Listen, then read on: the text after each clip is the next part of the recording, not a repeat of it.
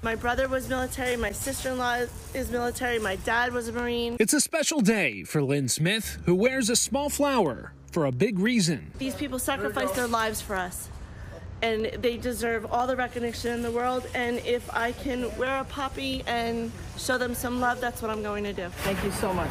The poppy took on its symbolism of memory and hope after World War I.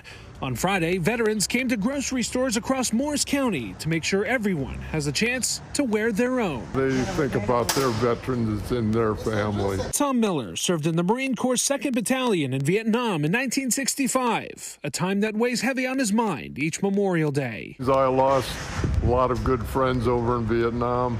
It means time to go out and plant flags and respect for what they've done. As his American Legion Post 5351 out of Whippany hands out these tokens of remembrance, Buy one of our poppies. a few miles away, their brothers and sisters at Post 59 Morristown are doing their part on the day that the American Legion recognizes as the Centennial Poppy Day. This is our 100th anniversary, and we're taking pride out there with this to share with everyone the knowledge of what a poppy is. Each year, the American Legion hands out the flower with the request that person makes a donation to causes benefiting living and deceased veterans and their families. By helping to donate to this cause is a sense of pride and ownership that you are supporting and honoring those veterans who died for our country.